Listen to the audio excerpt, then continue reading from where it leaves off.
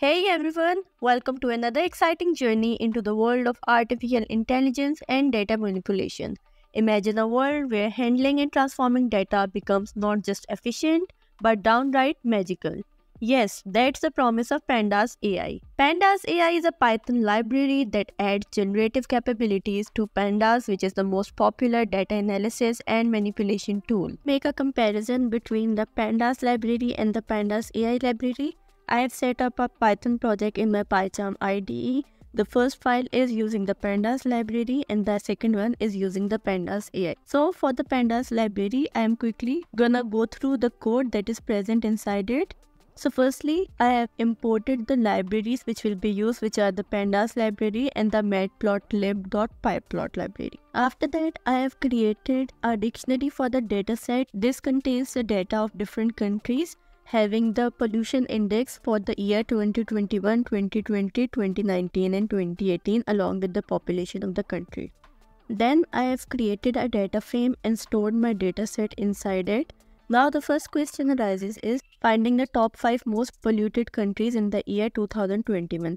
And for that, I have first sorted the dataset by the year 2021 in the descending order. And out of those sorted countries, I have selected the top 5 ones which are on the top. And then I simply displayed it. So once I run it, it is going to show me the top 5 most polluted countries in the year 2021. Let's run it.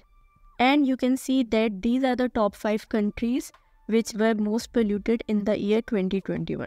Now let's see another question, that if you want to calculate the average pollution index for the United Arab Emirates for the 4 years, then how can you do that?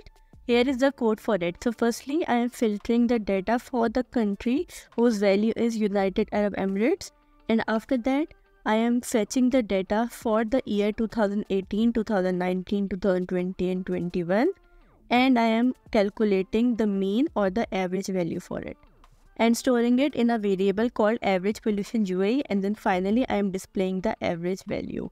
So once I run it, it is going to show me the average pollution index for the United Arab Emirates for 4 years.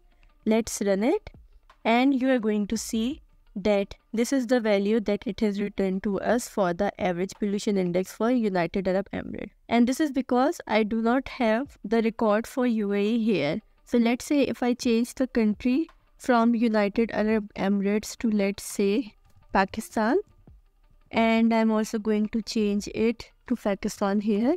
Let's see what it gives us. Hit run and you can see that now the average pollution index for Pakistan is this value. Now for the third query, I want to plot a histogram for the pollution index of all the countries for the year 2021. And to do so, you can use a code something like this. So firstly, I am filtering the data for the year 2021. Then I am defining that the bar should represent the country or the region for the year 2021, and these are the colors that would be selected. Then on the x-axis, we want the label to be the country. Then on the y-axis, we want the label to be pollution index 2021. And the title of our histogram is going to be pollution index in 2021 for different countries. And these are the parameters for our histogram. Now simply we are going to tightly layout the plot and we are going to show it. Now let's go ahead and run this, and you can see that these two are the values for the first 2 questions, and for the histogram question, it has shown us the pollution index of all the countries from our dataset for the year 2021 in different colors. Okay, so all of this is done using the Pandas library, but we have to write the code for it.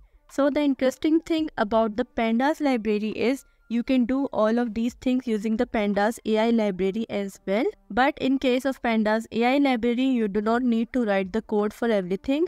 You simply have to give it a prompt just like you give it to ChatGPT, and it is going to generate the output for us. So now let's see how you can do it in Pandas AI library. So here I have created a Pandas AI file, inside which firstly you have to import certain libraries, which are the Pandas library, the Pandas AI to import the smart data frame, and then you have to use the Pandas AI.llm, which stands for the large language model, to import the OpenAI. I have also copied the dataset which I have used in the Pandas library file because I want to use it here as well. Then I have stored the data inside a data frame. Now, in order to use the Pandas AI library, you need to instantiate a large language model. And for that, you need the API token for the OpenAI. To get it, you need to head over to the OpenAI website. So once you are on the OpenAI website, you need to search for API keys because that's what we need. So once you do that, you will land on a page that looks like this. And in order to have a new secret key, you have to click on this create new secret key button from here. Provide a name to your secret key and click on create secret key, and it is going to generate something like this. So for that, you simply have to copy the value of the key, go back to your IDE, and for the API token, here you have to paste the key for your OpenAI account. So once it is done, your LLM object will be instantiated, and then you can use it to instantiate the smart data frame object, and then you can use this variable or the object to call its chat function, inside which you have to pass the prompt for which you want to get the answer. So if you remember that in the first file where we were using the Pandas library, the first question was to find the top 5 most polluted countries in the year 2021. And if you have a look at the output, these were the 5 countries: Bangladesh, Chad, Pakistan, Tajikistan and India, which were the top 5 most polluted countries in the year 2021. And now, inside the chat function of the data frame, we have passed the same question in it.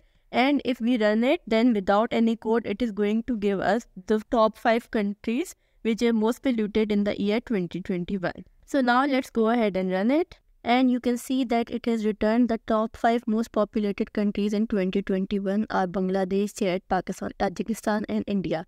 And it is the same response which was generated when we was using the simple Pandas library. Now let's see the next question. The next question was to calculate the average pollution index for United Arab Emirates for 4 years. And it given us not applicable because United Arab Emirates data was not present in our dataset. Now let's go ahead and paste it here. And I've changed the prompt to calculate the average pollution index for United Arab Emirates for 4 years. Let's go ahead and run it. Okay, so it has generated the response and it says that the average pollution index for United Arab Emirates for 4 years is NAN because United Arab Emirates data was not present in our dataset. So let's change the United Arab Emirates to Pakistan to see the generated response. Let's run it again. Okay, so it has calculated the pollution index for Pakistan for 4 years, which is 66.475, and it is the same value which was generated when we were using the simple Pandas library and calculated the average through the code. And then finally, in the Pandas file, we created a histogram for the pollution index of all the countries for the year 2021. So we are gonna do the same here. So this time I'm gonna prompt it to plot histogram of the pollution index of all countries for the year 2021 in different colors. Now let's go ahead and run this to see whether it plots a histogram for us or not. Let's see, it generates a response. Okay, so the histogram was generated, but it is not staying on the screen.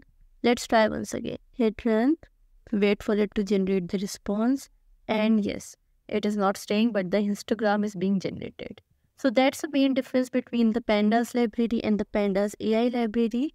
But the Pandas AI library cannot work independent of the Pandas library. It works in conjunction with it. So with the Pandas library, you need to write the code in order to analyze the data and fetch data from it. But if you use Pandas AI library, then you will simply have to prompt the library to give you the data related to any question about the dataset. I hope you understood the differences between the Pandas library and Pandas AI library. Try it for yourself and see the magic of Pandas AI library. That's all for this video. Thank you.